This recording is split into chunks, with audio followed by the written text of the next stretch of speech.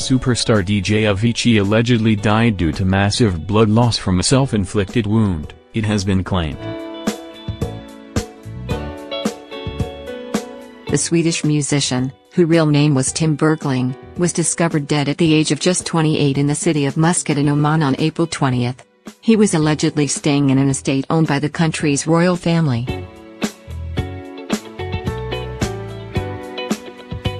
Entertainment website TMZ reports that the DJ died from a self-inflicted wound. The site reports that it is quoting sources privy to specific information about Avicii's death. Tragically, the Stockholm-born Avicii had been battling ill health for years. He announced in 2016 that he would no longer perform live, following years of health problems caused by stress and alcohol abuse, as well as severe anxiety. At the age of 21 he was diagnosed with acute pancreatitis, due in part to excessive drinking. In 2014, he was forced to have his gallbladder and appendix removed.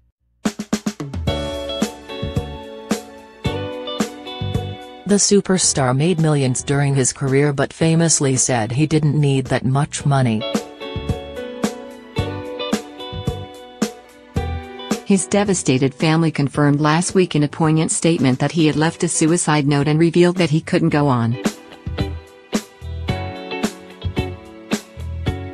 The statement, translated from Swedish, read, "Our beloved Tim was a seeker, a fragile artistic soul searching for answers to existential questions. An overachieving perfectionist who traveled and worked hard at a pace that led to extreme stress." When he stopped touring, he wanted to find a balance in life to be happy and be able to do what he loved most, music. He truly battled thoughts about meaning, life, happiness. Now, he could not go on anymore. He wanted peace. Tim was not made for the machinery he ended up in. He was a sensitive guy who loved his fans, but shunned the spotlight, the statement read. Tim, you will forever be loved and missed. Who you were and your music will carry on the memory of you. We love you, the family.